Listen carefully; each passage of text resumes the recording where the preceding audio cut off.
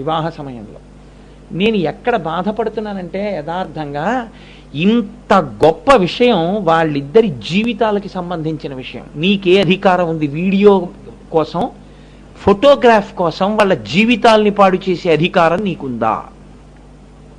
నువ్వెందుకు వీడియో వ్యామోహానికి లొంగిపోయి వాళ్ళ జీవితాల అభ్యున్నతికి సంబంధించిన విషయాన్ని అంత తేలిక దృష్టితో ఎందుకు చూస్తున్నావు? ఎందుకు అస్తమానం వీడియో వైపు? వాడికి ఏం తెలుసు? వీడియోగ్రాఫర్కి వాడికి ఏమీ తెలియదు. రావు వాడికి. నేను వీడియోగ్రాఫర్ని కూడా తప్పు పట్టను, వాడి జన్మ అంతే. వాడు బూట్లు వేసుకుని వేదిక మీదకి వస్తాడు. బూట్లు వేసుకుని వేదిక మీదకి ఎవ్వరూ వెళ్ళకూడదు. ఇవాళ మన దౌర్భాగ్యం అంతా ఎక్కడుందంటే, పెళ్లికి ఒకళ్ళు పిలిస్తే బూట్లు వేసుకునే అలవాటున్నా చెప్పులు వేసుకుని వెళ్ళి చెప్పుకులు విప్పి వేదిక మీదకి ఎక్కాలి. బూట్లతో వేదిక మీదకి ఎక్కుతున్నారు. బోట్లతో వేదిక మీదకి ఎక్కినప్పుడు అక్కడ అగ్నిహోత్రం చేస్తారు. అక్కడ ఇంద్రాణి దేవతలు వస్తారు ఆ వేదిక మీదకి. 32 జ్యోతుల రూపంలో వచ్చేది శచీదేవి వస్తుంది. ఆవిడే వివాహాన్ని నిర్ణయం చేస్తుంది. ఆ దంపతుల యొక్క సౌభాగ్యాన్ని ఎవరు నిర్ణయిస్తారు అంటే శచీదేవి నిర్ణయం చేస్తుంది. అటువంటి శచీదేవి ఉన్న చోట మధ్యలో బట్ట పట్టేటప్పుడు సరిగ్గా బట్టరు. ఆ బట్ట తీసి అక్కడ పడేస్తారు. దాన్ని బూటు కాళ్లతో తొక్కుతూ ఉంటారు. ఇష్టం వచ్చినట్టు చేస్తే దేవతల ఆగ్రహానికి గురైతే ఎవడు రక్షిస్తాడనుకుంటున్నావు? ఈ ప్రవర్తించిన వాడు ఇంటికి వెళ్ళిపోతాడు. జీవితంలో భంగపాటు వస్తే దాన్ని దిద్దగలిగినది ఉండదు. ఆ జీవితం అక్కడితో అలా వెళ్ళిపోవలసింది. ఎందుకు లేనిపోని ఇబ్బందులు తెచ్చుకోవడం? ఎందుకంత వ్యామోహం? వీడియో లేని పెళ్లిళ్ళు మన తల్లిదండ్రులు మన తాతలు చేసుకుని సుఖంగా కాలం గడపలేదా? వాళ్ళందరూ షష్ఠిపూర్తి చేసుకున్న వాళ్ళే. షష్ఠిపూర్తి భార్య పక్కన లేకుండా అవకాశం లేనటువంటి దంపతులు మన తండ్రికి ముందున్నటువంటి దంపతుల్లో ఇంచుమించు ఎవ్వరూ లేరు. అక్కర్లేని గొడవలన్నీ ఎక్కడొస్తున్నాయో తెలుసా అండి? పెద్దలమైనటువంటి మనమే బాధ్యులు. నేను ఇవాళ ఇంత ఆర్తితో మీతో మాట్లాడడానికి కారణం ఏమిటి అంటే, వివాహ క్రతువు మీకు తెలియదని కాదు, నేను చెప్పక్కర్లేదు. పురోహితుడిని మంత్రాలకు అర్థం చెప్పమంటే చెప్తాడు, కానీ దాని వ్యాఖ్యానంలో సమన్వయం మీకు తెలియాలని నేను చెప్తున్నాను. కనుక గౌరీ తపస్సు అనేది అంత గొప్పది. అత్తమామలు చక్కగా వేళ పట్టున వెళ్ళాలి. నేను ఈ మధ్య పెళ్ళిళ్ళకి వెడితే ఎంత అసహ్యం వేస్తోందో నేను చెప్పలేను.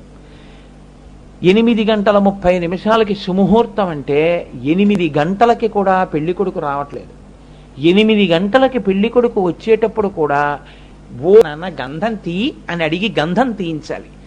తీయించి చక్కగా ఒక పాత్రకి ఆ గంధాన్ని రాసి సానమించి తీసి గంధం ఎప్పుడూ పూజ చేయకూడదు. అందుకని ఆ ఒక పాత్ర అంచుకి గంధం రాయించి ఈ గంధ పాత్ర అక్కడ పెట్టుకుని ఆడపిల్ల అమ్మవారికి అయ్యవారికి పాదాలకి గంధాన్ని అనులేపనం చెయ్యాలి. సుముహూర్తానికి పెళ్లి కొడుకు సమయానికి రాక, పెళ్లి కూతురు సమయానికి రాక, నేను ఈ మధ్య కాలంలో చూస్తున్నాను నిష్టంతా దేని మీదంటే, జడ ఇలా వేసుకుని ఫోటో తీయించుకోను, ఇలా వేసుకుని ఫోటో తీయించుకోను. ఆ ఫోటోగ్రాఫర్లు కూడా ఎన్ని ఫోటోలు తీద్దాం, ఎంత డబ్బు వస్తుంది. కుర్చీలో కూర్చుని ఫోటో, ఇటు తిరిగి ఫోటో, అటు తిరిగి ఫోటో. గౌరీ తపస్సుకి సంబంధించినటువంటి నిష్టే లేదు. అక్కడ కూర్చుని అమ్మవారిని అక్కడ పెడతారు. తళుక్కు తళుక్కు తళుక్కు అని అమ్మవారి మీద మెరుపులు మెరుస్తూనే ఉంటాయి. గౌరీ తపస్సు చేసేటప్పుడు నువ్వు నిష్టతో చెయ్యి.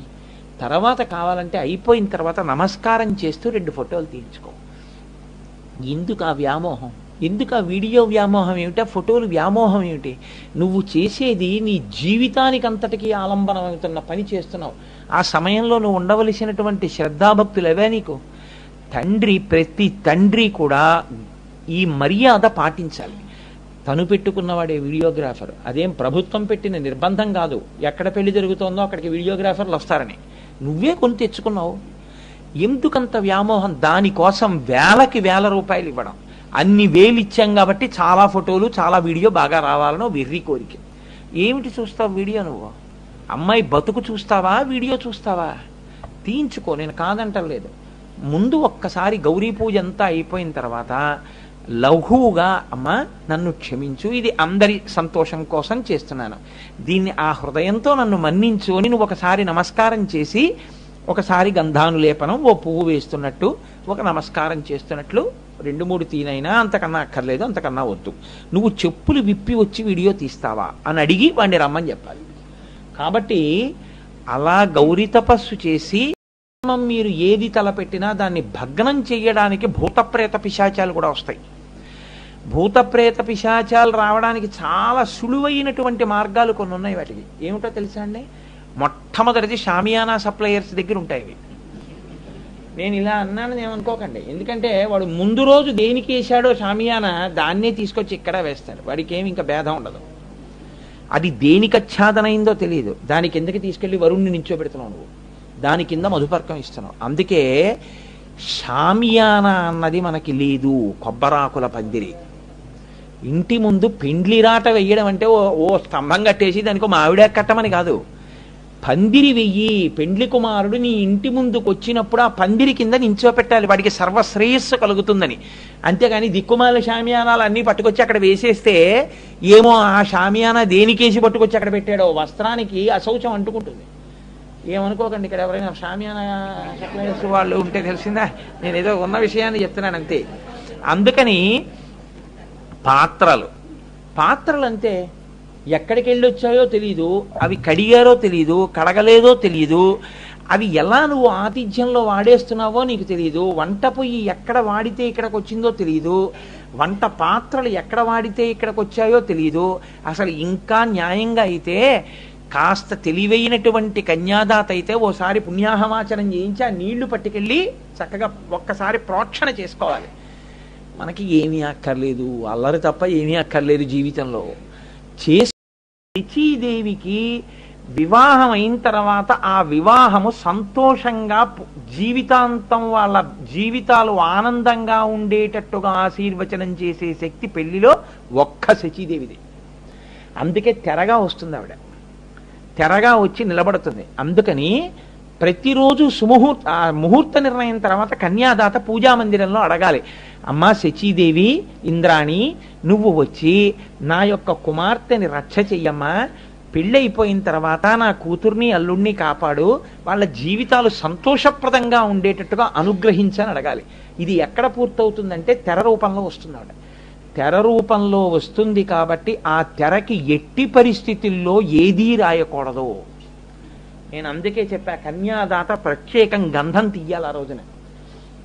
ఎవ్వరు ఇది చెయ్యడం నాకు కనపడదు. బ్రాహ్మణ కుటుంబాల్లో కూడా వైదికమైన సంప్రదాయంలో పుట్టాం, పెద్ద పెద్ద కుటుంబాలమని చెప్పిన వాళ్ళకి కూడా ఇవాళ తెర పట్టేటప్పుడు శ్రద్ధ లేదు. అసహ్యకరంగా తెరల మీద రాసి పట్టుకుంటున్నారు. చెప్పేటప్పుడు పెద్ద పెద్ద మాటలు, మేము అంత కుటుంబాలు, మేము ఇంత కుటుంబాలు అని. ఒక్కళ్ళకి శ్రద్ధ లేదు. నేను ఎన్ని బ్రాహ్మణ వివాహాలకు వెళ్ళాను.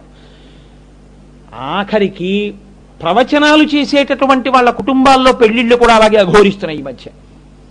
ఆ తెర ఆడపిల్లవారి సొత్తు అండి. శచీదేవి పూజ చేసే అధికారం కేవలం కన్యాదాతదే, మగపిల్లి వారికి సంబంధం లేదు తెరతోటి. వాడు తేనూకూడదు, పట్టనూకూడదు, సంబంధం లేదు, తేకూడదు మగపిల్లివారు. ఆడపిల్లివారే చేస్తారు తెరని. ఎందుకు రాయాలి నువ్వు దాని మీద రాతలు? ఎందుకవి ఎవరికి తెలీదా? ఎంత చిత్ర విచిత్రమైన మాటలంటే, తెరకి ఇటువైపు ఉంటే మిస్, తెరెత్తేస్తే మిసెస్. ఏమిటవి అంటే? ఈ విషయం తెలియక కూర్చున్నారు అక్కడ కూర్చున్న వాళ్ళు, లేకపోతే నీ అంచానుప్రాస కవిత్వం వాళ్ళకి వినిపిస్తున్నావా? ఎందుకది అంటే అర్థం పర్థం లేని రాతలన్నీ రాయడం. దానివల్ల ఏమవుతుందో తెలుసా అండి? శచీదేవి యొక్క ఆగ్రహానికి గురవుతారు. గురైతే ఏమవుతుందో తెలుసా? ఆ వివాహంలో ఎప్పుడూ దేని గురించో ఒక ప్రధాన విషయం గురించి ఏడుస్తుంటారు దంపతులు. ఏదో ఒక ప్రధాన విషయం, వివాహము యొక్క ప్రయోజన సిద్ధి యందు ఒక విషయానికి ఏడుస్తుంటారు. శచీదేవిని కావాలని అవమానం చేసినట్టు. అందుకే దానికి కన్యాదాత గంధం తీసి పట్టుకొచ్చి ఆ రోజున ఆ తెల్లటి వస్త్రానికి గంధం రాయాలి.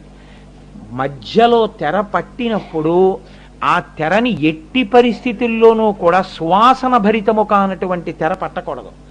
మంచి మంగళ ద్రవ్యాలు, చక్కటి సువాసన వచ్చేటటువంటి పసుపు కొంచెం రాయాలి, కొద్దిగా కుంకం రాయాలి, చక్కటి పరిమళ ద్రవ్యాలు దానికి అలదాలి, గంధం అలదాలి.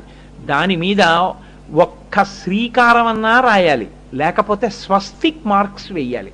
2 స్వస్తిక్ మార్క్స్ వేసి మధ్యలో శ్రీకారం ఒక్కటే కనపడుతుండాలి. శ్రీకారం శాక్తేయ ప్రణవం. ఆ శ్రీకారం కాని తెర మీద ఉన్నదా శచీదేవి ప్రవేశిస్తుంది అందులోకి. ఇంకా ఏవైనా పిచ్చి రాతలు రాశారా శచీదేవి ఆ తెరలోకి రాదు. ఎవడు పడితే వాడు వచ్చి ఆ తెర పట్టుకోకూడదు. నేను ఇవాళ చూస్తుంటాను, వచ్చి ఆ వీడియో వాడు కొంచెం ఇలా తీయండి అంటుంటాడు, వీళ్ళు ఇటు తప్పుకుని అటు తప్పుకుని. అందరికన్నా పారమౌంట్ ఇంపార్టెన్స్ ఎవరికంటే ఆ వీడియో వాడికి. వాడి కోసం ఇటు తప్పుకుని అటు తప్పుకుని కాసేపు ఇలా ఎడం చేత్తో పట్టుకోవడం. ఆవిడ శచీదేవండి, ఆవిడ్ని అలా పట్టుకోనే. ఇద్దరు వైదిక బ్రాహ్మణులు నీకు దొరకరా? ఇద్దరు వైదిక నిష్ఠున్న వాళ్ళు నీకు దొరకరా? బ్రాహ్మణులే అయి ఉండక్కర్లేదు, పరమ మర్యాదతో కూడిన వాళ్ళని నువ్వు ఒక 10 మందిని ఎంచుకుని, అయ్యా నా కుమార్తె వివాహం అవుతోంది, మీరిద్దరు తెర పట్టుకుందరు కానీ మీరిద్దరూ చక్కగా పంచెలు కట్టుకుని ఏంటంటే మా ఎన్ఎఫ్సి నిలబడింది. అలా నిలబడితే చాలండి. సాలంకృతం అంటే వడ్డాణం పెడతారు ఆడపిల్లకి. ఆడపిల్లకి వడ్డాణం పెట్టి ఒట్టి చేతులు కాకుండా చేతులకి గాజులు వేస్తారు. గాజులు వేసి మెడలో ఆభరణం పెట్టి చెవికి తాటంకం పెట్టి ముక్కు పుడక పెట్టి కన్యాదానం చేస్తారు. ఆ కన్యాదానం కానీ అలా సాలంకృతం చేసినప్పుడు అందరికీ వడ్డాణం పెట్టే శక్తి ఉండొచ్చు, ఉండకపోవచ్చు. అన్నిటికీ పూర్తి చేసేసేది చేతిలో ఉన్న కొబ్బరి బొండం. ఆ కొబ్బరి బొండం మీద మీరు కానీ మీ పేరు పిన్నులు గుచ్చారనుకోండి, సర్వభ్రంశం అయిపోతుంది. కొబ్బరి బొండం పూర్ణఫలం, పార్వతీ పరమేశ్వర స్వరూపం. అంటే పార్వతీ పరమేశ్వరుల యొక్క ఒంటి మీద సూదులు గుచ్చినటువంటి పాపం పడిపోతుంది ఖాతాలో. నువ్వు గొప్ప, కొబ్బరి బొండం గొప్ప? కొబ్బరి బొండం గొప్ప. నీకెవడు చెప్పాడు కొబ్బరి బొండం మీద పేర్లు రాయమని? పెయింట్తో పేర్లు రాయడం, సూదులు గుచ్చడం ఎవరు చెప్పారు? మంత్రం నిన్నెవడు పట్టుకోమన్నాడు కొబ్బరి బొండం? అలాగా మంచి గంధపు చెక్క పెళ్లి కుదిరింది అనగానే ఆడపిల్లకి చక్కగా ఏ మోహన్ రావు గారు లాంటి వాళ్ళు, లేకపోతే గోపాలకృష్ణ గారు బెంగళూరు వెళ్ళినప్పుడు, అయ్యా నాకు ఒక మంచి గంధపు చెక్క తెచ్చి పెట్టండి అని చెప్పి తన ద్రవ్యం ఇవ్వాలి. గురుగారు వద్దులేండి మేము తెచ్చి పెడతాం కదా అన్నా కూడా, వద్దండో అది నేను చేయించవలసిన దానం మీరు పుచ్చుకోవాలని చెప్పి డబ్బు ఇచ్చి గంధపు చెక్క తెప్పించుకోవాలి. ఓ మంచి గంధపు చెక్క తెప్పించి, కొబ్బరి బొండం, గంధపు చెక్క, పెద్ద గుమ్మడి పండు చక్కటిది, కూష్మాండ దానం అంటారంటే అప్పటికి వరుడు వేదిక మీదకి రాగానే ఒక గోవుని దానం చేయాలి. ఈ గోదానం చేసి దశదానాలు చేస్తే తప్ప కన్యాదానం చేయడానికి అధికారం ఉండదు. ఈ అధికారం ఉండకుండా పోతుందేమోనని ఈ పిల్ల చేతిలో గుమ్మడి పండు పెడతారు. గుమ్మడి పండు చేతిలో పట్టుకున్న ఆడపిల్లని దానం చేస్తే దశదానాలు చేసి కన్యాదానం చేసిన ఫలితం ఇస్తారు. అందుకని కొబ్బరి బొండం, గంధపు చెక్క, గుమ్మడి పండు పట్టుకున్న ఆడపిల్ల లక్ష్మిగా, మహాసంకల్పం జరిగి ఉందనుకోండి, అప్పుడు వీళ్ళిద్దరూ జీలకర్ర బెల్లం పెట్టుకోనే డోలు సన్నాయి మోగుతోందనుకోండి, దిక్కుమాలిన బ్యాండ్లు పెట్టకూడదు, అమంగళధ్వని జ్ఞాపకం పెట్టుకోండి. అమంగళధ్వని జీలకర్ర బెల్లం పెట్టినప్పుడు ఒక్క డోలు సన్నాయి మాత్రమే మంగళధ్వని, ఇంకొక దానికి మంగళధ్వని అన్న పేరు లేదు. టపాకాయలు కాల్చకూడదు, అది అవమానం చేసినట్టు. టపాకాయలు కాల్చడం కానీ, పోలీస్ బ్యాండ్లు ఇంకో బ్యాండ్లు మోగడం కానీ, పాటలు వాయించడం కానీ చేయకూడదు. మంగళధ్వని అంటే డోలు సన్నాయి. ఎందుకంటే సన్నాయి గురుముఖత నేర్చుకుంటారు. గురుముఖత నేర్చుకుని వాళ్ళు డోలు సన్నాయి వాళ్ళకి ఎప్పుడు ఏది వాయించాలో వాళ్ళకి తెలుసు. వాళ్ళు జీలకర్ర బెల్లం పెట్టినటువంటి సందర్భంలో ఏ సీతమ్మ పెళ్లి కూతురాయనే అలాంటిది ఏదో వాయిస్తారు. వాడిని పాడమనండి, వాడు ఏదో ఒక దిక్కుమాలిన పాట తెచ్చుకుంటాడు, ఉన్న శచీదేవి ఎగిరిపోతుంది అక్కడి నుంచి. కాబట్టి డోలు సన్నాయి మాత్రమే మంగళధ్వని. ఆ మంగళధ్వని ఎవరు పెట్టాలో తెలుసా అండి? మంగళధ్వని పెట్టవలసినటువంటి అవసరం మగపెళ్లి వారిది. మగపెళ్లి వారు పెట్టుకుంటారు మంగళధ్వని. ఆ మంగళధ్వని వాడు పోలీస్ బ్యాండ్ అట్టుకొచ్చాడు అనుకోండి, లేకపోతే ఏదో పనికిమాల బ్యాండ్ అట్టుకొచ్చాడు అనుకోండి, వీడి కర్మ కన్యాదార్థి. చక్కటి మంగళధ్వని పెట్టుకోవాలి, డోలు సన్నాయి పెట్టుకోవాలి. 2 బృందాలు 3 బృందాలు పెట్టుకోండి. వీళ్ళు హార్మోనియం మీద వాళ్ళు కూడా ఇలా ఇలా అంటూ మనకి అయ్యప్ప స్వామి గుళ్ళో వాయిస్తారు. నాకు ఎంత జాలేస్తుందో ఆయన్ని మీరు వాయించమంటే, శ్రీలలిత శివజ్యోతి సర్వకామదా అని వాయించేస్తుంటాడు. మంత్రం అవుతోందని ఇలా ఇలా అంటే ఆగలేక శ్రీగిరి తనయా గిరామయ సర్వమంగళ అని వాయించేస్తుంటే ఆ ఆనందానికి నరాలు తేలిపోయి ఆ నోట్లో ఉమ్ము సన్నాయంతా ప్రవహించి అవతల వైపు నుంచి కింద పడుతుంటుందండి. ఎంత ఆనందం, ఎంత ఆర్తో మహానుభావుడికి. నేను అందుకే శారదా నవరాత్రుల్లో ఓ రోజు అతన్ని కీర్తన వాయించమని చెప్తుంటాను. ఎంత ఆర్తితో వాయిస్తాడో మహానుభావుడు. వాళ్ళ కంఠనాళాలు, వాళ్ళ స్వరం అమ్మవారి కీర్తనలు వాయించి వాయించి తరించిపోయింది. వాళ్ళు పొంగిపోతారు అది వాయించేటప్పుడు. వాళ్ళు మీరు చక్కగా మీ వైదిక నిష్ట, అయ్యా జీలకర్ర బెల్లం పెట్టినప్పుడు మీరు ఒక పాట పూర్తిగా వాయించండి అని అడిగారు అనుకోండి, వాళ్ళు ఆనందపడిపోయి ఇలా ఇలా ఊపేస్తూ తన్మయత్వంతో గుడ్లు ముందుకొచ్చేసి కంఠనాళాలు ముందుకొచ్చేసి వాళ్ళు వాయిస్తుంటే ఇక్కడ మంగళధ్వని చేస్తుంటే జీలకర్ర బెల్లం పెట్టుకుని కూతురు అల్లుడు అలా ఉండిపోతే లక్ష్మీనారాయణులైతే బుట్టలో కూర్చుని పిల్ల అలా ఉంటే మిరిసిపోతున్నటువంటి ఆ మెడలు ఇలా ఉంచి వాళ్ళు ఇలా పెట్టుకుంటే అందులో పిల్ల ఎర్రగా ఉండి అల్లుడు కొంచెం నల్లగా ఉంటే 33 కోట్ల మంది దేవతలు. కానీ ఇంద్రాణి అంటే శచీదేవి తన చెలికెత్తెలతో వేదిక మీదకి వచ్చినట్టు లెక్క. అందుకే ఇంద్రాణీ దేవతలు వస్తున్నప్పుడు ఎవ్వరూ కుర్చీలు వేసుకుని వేదిక మీద కూర్చోకూడదు. నేను చాలా చోట్ల చూస్తున్నాను ఈ మధ్య. ఎందుకు వృద్ధాప్యం వచ్చిందో నాకు అర్థం కాదు. పనికి మాలిన ముషిలాళ్ళు, 5 పైసలకు పనికిరాని వాళ్ళు, అర్థాలు తెలియని వాళ్ళు వేదికల మీద కుర్చీలు వేసి కూర్చుంటున్నారు. ఇంద్రాణీ దేవతలు వస్తుంటాయి. ఎందుకు వాళ్ళు? నీకు ఓపిక లేకపోతే కింద కూర్చో, నువ్వు కూర్చోకపోతే పెళ్ళి అయిపోయిందా? ఎందుకు అక్కర్లేని పెద్దరికి వీళ్ళు కుర్చీలు వేసి కూర్చోవడం? అక్కడ ఇంద్రాణీ దేవతలు వస్తున్నా సరే వీళ్ళు లేవలేరు, కూర్చోలేరు. ఎందుకు దిక్కుమాలిన పెద్దరికాలే? కింద కూర్చుంటే నీ పెద్దరికం చచ్చిందా ఏడిచిందా? కింద కూర్చోవాలి కుర్చీ వేసుకుని. వాళ్ళని అలా తీసుకొచ్చేయడం ఎంత తప్పు పనులండి. ఎందుకు వచ్చి అవన్నీ చెలగాటం ఆడపిల్ల జీవితంతో. నీకే నీ సొమ్ము హాయిగా ఉంటుంది, వృద్ధాప్యం వచ్చేసింది, పిల్ల ఏమైపోతుంది రేపు పొద్దున తేడా వస్తే? కుర్చీ అన్నది వేదిక మీద ఉండకుండా చూసుకోవాలి కన్యాదాత. నిర్దాక్షిణ్యంగా చెప్పడమే ఇక్కడ కూర్చోకూడదమ్మా అని. లేదా మగ పెళ్లి వారిలో పెద్దలకు ముందు చెప్పుకోవాలయ్యా ఇలా ఉండకూడదు కదా, దయచేసి ఇక్కడ కుర్చీలు అవి వేయించకండి. మీరు ఎవరు అయ్య బాబాయ్ కొన్ని నేను ఈ మధ్యకాలంలో పెళ్లిళ్ళకి ఎంత తేలి ఎలా ఎగ్గొట్టచ్చో చూసి అలా ఎగ్గొట్టేస్తున్నాను.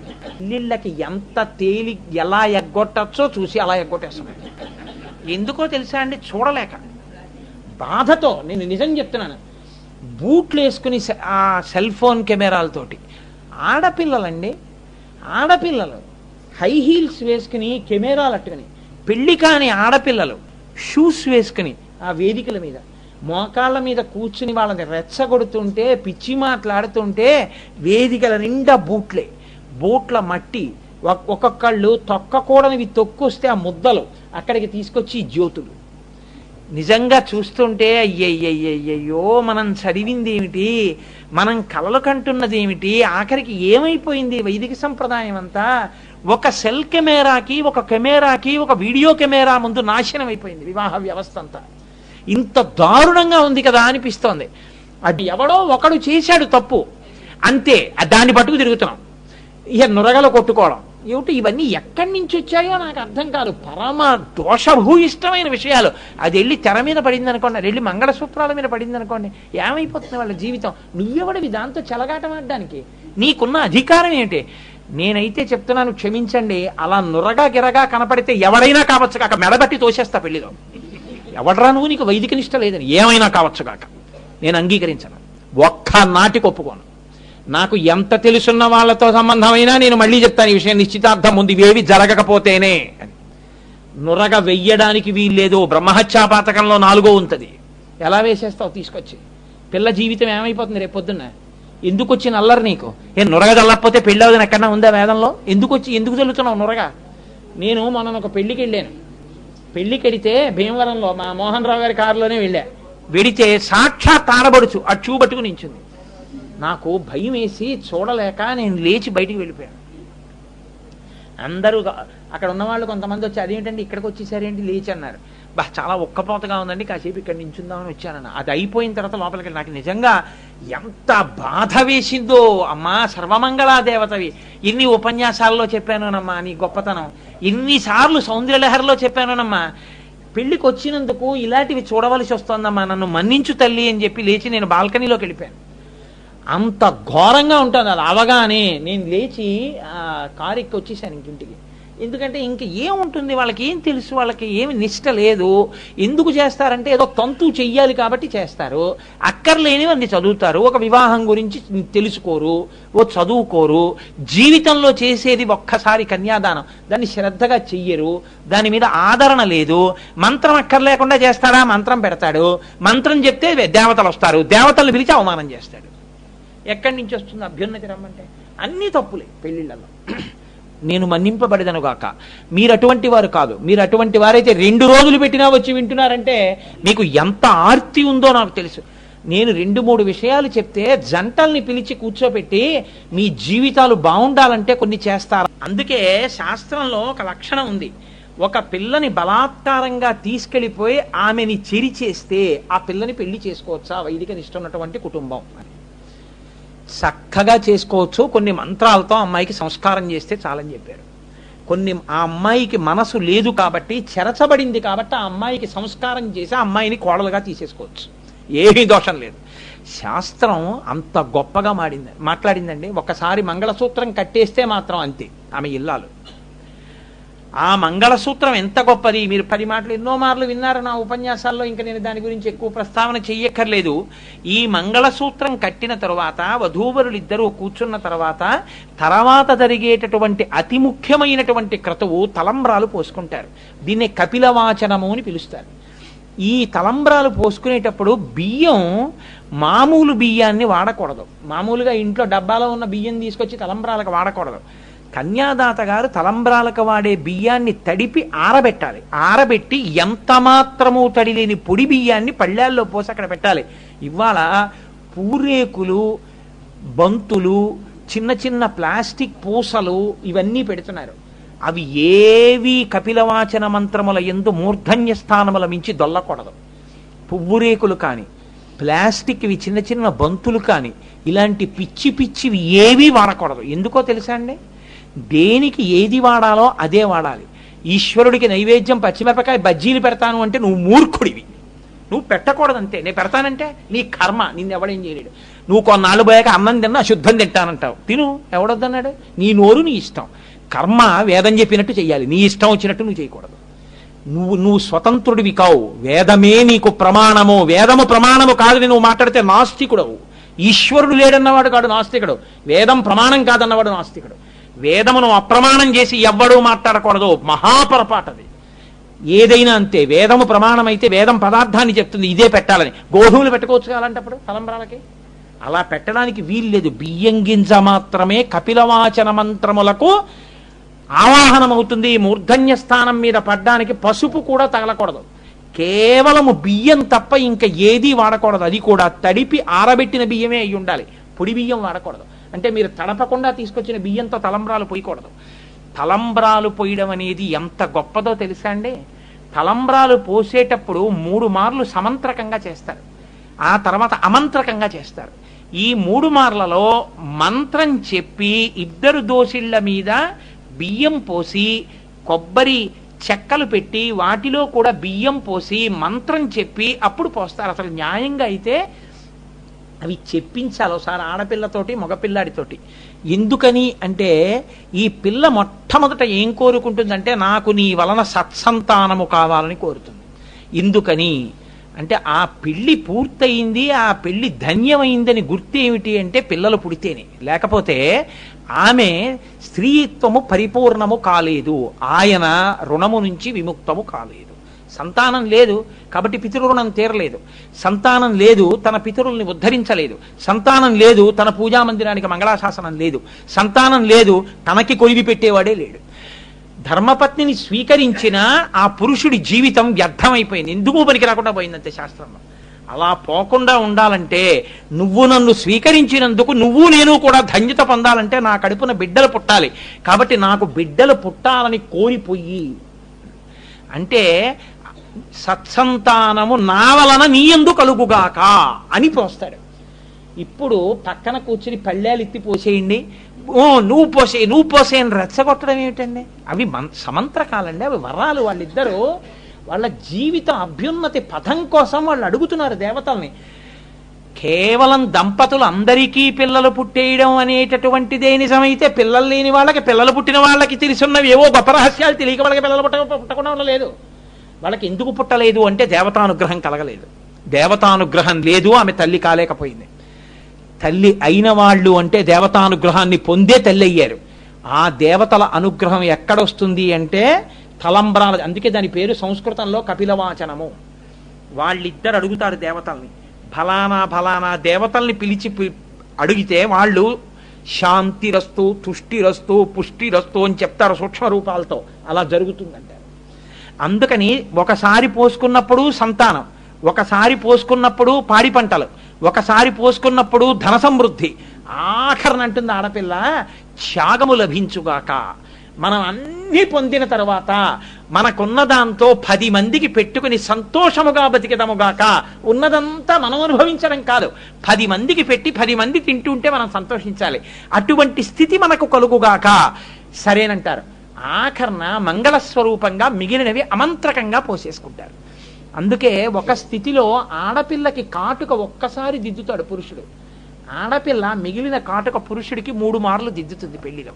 వాళ్ళు అంతేగాని మీరు విందు ఇన్ని గంటలకి మీరు వచ్చేయండి భోజనానికి, వాడి అన్నం లేని వెళ్ళాక వాడు వచ్చేస్తే ఓ బుక్ ఎట్టుకుని అందులో రాసుకుని వాడిని పంపించేయడం. వాడు ఏదో బాకీ ఉన్నట్టు రసీదు ఇచ్చుకుని వెళ్ళిపోయినట్టు వాడు అన్నం తినేసి వెళ్ళిపోతాడు అంతే.